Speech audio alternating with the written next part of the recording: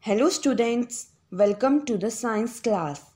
I hope you have read and revised the topics sources of light, luminous and non-luminous objects and properties of light. In today's class, I will teach you transparent, translucent and opaque objects along with shadow. So students, open your book at page number 91 and let's start our reading from the topic transparent, translucent and opaque objects. When a ray of light falls on an object, either of their following will occur. The light may pass through the object almost completely. For example, glass, water. Only a part of light may pass through the object. For example, frosted glass. The light may not pass through the object at all. For example, window, wood, cardboard. Here question arises, why do different objects behave differently to the light? This is because different objects are made up of different materials and different materials show different behavior towards light. Based on these materials, objects can be categorized into three categories, and these three categories are transparent object, opaque object, translucent object. Now, let's start our reading from transparent object.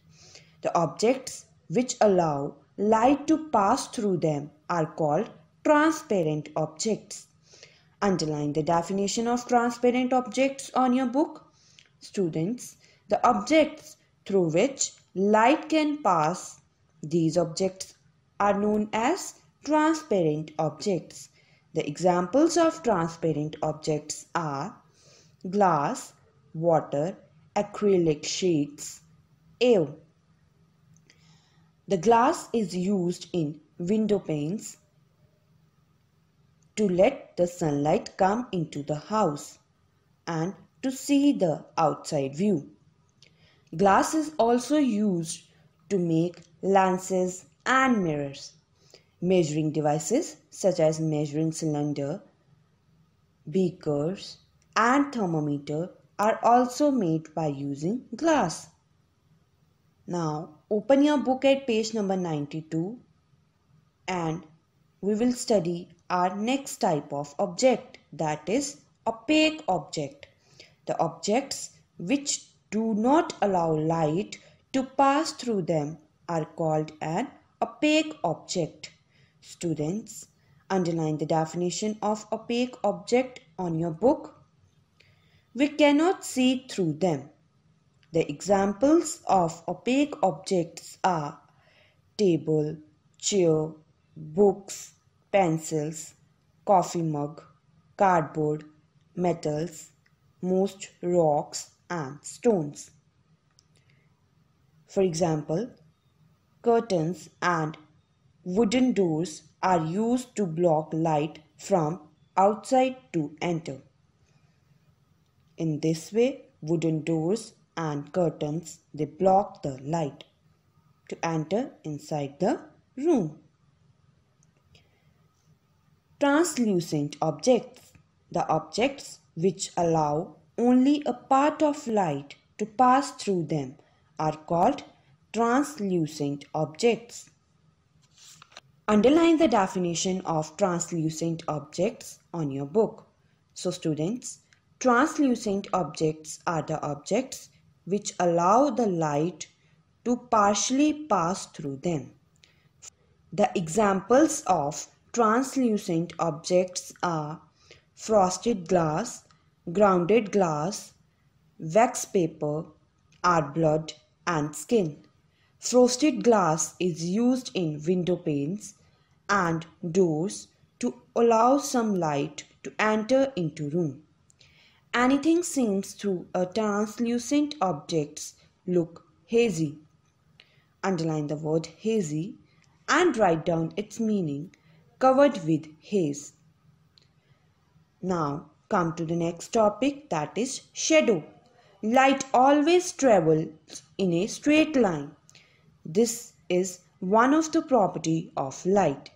When the path of light is blocked by an opaque object, shadows are formed. Students, if you place an opaque object in the path of light, a dark shape of the object is formed on the opposite side of the light. The dark shape of an object made on the surface is called shadow. Underline the word shadow and write down its definition.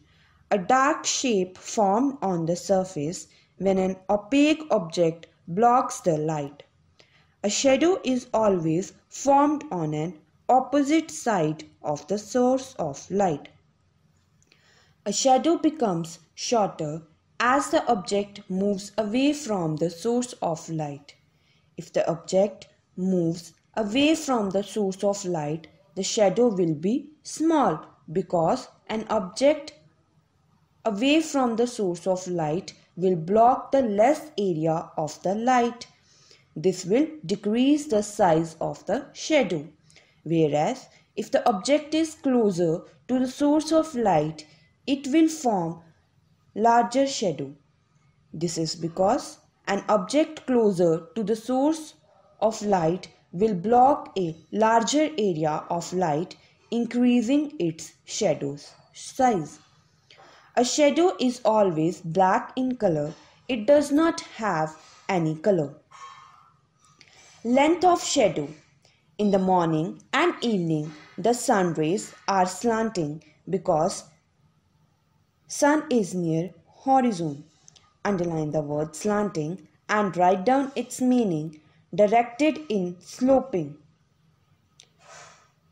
Now underline the word horizon and write down its meaning, the line at which the earth's surface and the sky appear to meet. Whereas at noon the sun becomes directly overhead in the sky, that is right over our head. So the sun rays fall straight on us. Shorter will be the shadow of an object. Therefore, a shadow is longer in the morning and in evening, whereas shadow is shortest at noon. The shadow is longest in the morning and evening because the source of light, that is sun, is far away from earth in the morning and evening.